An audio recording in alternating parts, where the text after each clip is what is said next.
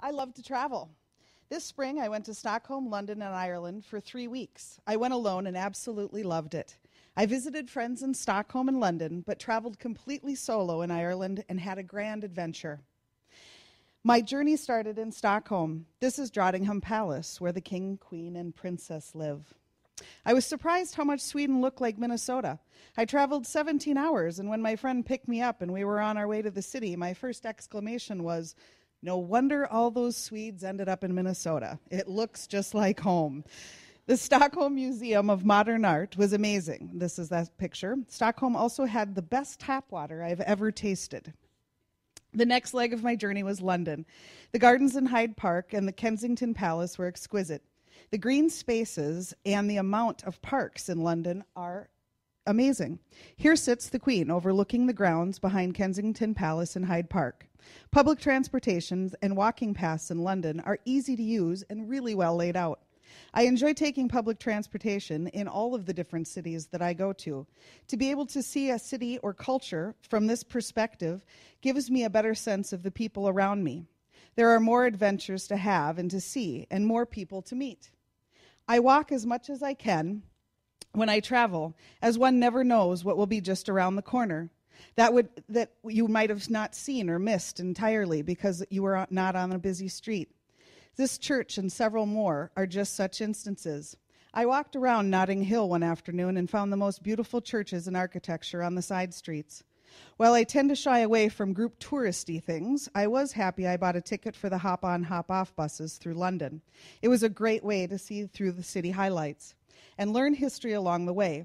One of my favorite things about traveling is the fun or funny and unexpected things that arise.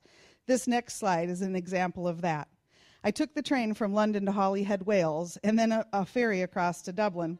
I went to use the restroom on the train, and when I locked the door, a chipper voice stated to me, as was also on the lid, "Please don't flush nappies, sanitary towels, paper towels, gum, old phones, unpaid bills, junk mail, your ex's sweater, hope streams, or goldfish down this toilet." Dry wit on a train. Ah, London. I had to go visit Mr. Oscar Wilde in Dublin. He is sitting in a lovely park named Merrion Square, one of my favorite authors and satirists. One of the hotels I stayed at in Dublin put Post-it notes on the mirror when they were every morning of notable Irish personalities.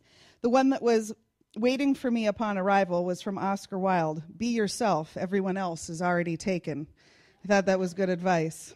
Perfect quote for my solo adventure. I rented a car by myself and drove on the wrong side of the road on the wrong side of the car. I must admit this prospect made me a bit nervous. A nice cabbie settled my nerves and gave me a few pointers on the ride to pick up my rental. I'm so glad he took the risk. I'm so glad I took the risk and pushed my levels of comfort.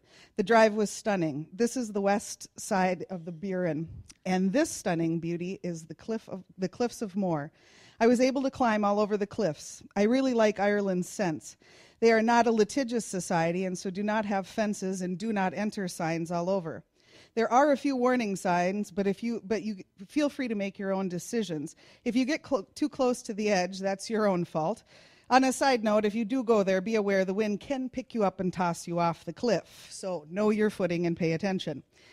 My soul felt full to the brim from this experience. It was magical and spiritual, and I could only have found this place in myself, traveling by myself. I stayed in Doolin for a couple of days where the cliffs of Moher are. I took a boat ride to the island of Inishmore, which is part of the Aran Islands. This boat shipwrecked, which was the last one, in 1960. The ship is just now rust and actually moves about in big storms.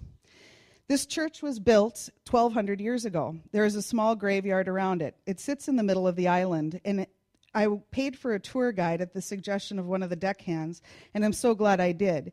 Inishmore has rich history. It ended up I was all alone with the tour guide, and so he answered all of my questions. And I got to see all the spotlights of the island. I love this image. I took it from inside the church ruins and like the contrast of ancient and modern. One of the things I enjoy most about Europe is the rich history and architecture. It's all valued, treasured, and enjoyed. The Atlantic Ocean around the island looked so beautifully blue. The color reminded me of the Caribbean, but was significantly colder. I walked across the beach to the rocks and was able to sit and watch the ocean for a while before I took the boat back to the mainland. Another moment of feeling full to the brim with goodness. I am terribly claustrophobic, but made myself push my limits again to go down and see a 23.5-foot chandelier stalactite coming from the ceiling in Doolin. I am glad I did it, but at the end, I can tell you the top of the stairs and out where the sky was could not come fast enough. This is Drumcliff Church, where William Butler Yeats is buried. It is located just north of Sligo in County Clare. Sligo is fantastic.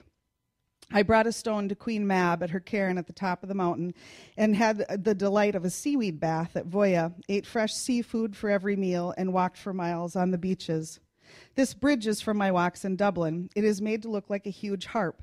The city is divided north and south by the River Liffey. Each bridge is a beautiful work of art. Just behind the building on the left was my favorite spot for sushi. Ireland has many immigrants from all over the world, giving it a rich diversity.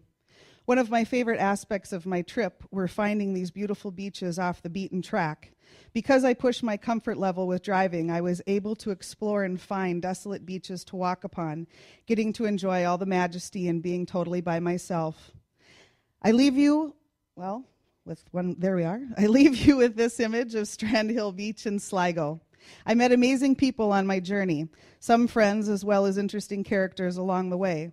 Taking this trip on my own was a freeing and wonderful feeling. Of all the people I met and connected with along the way, getting to know myself was the most important part. Thank you very much.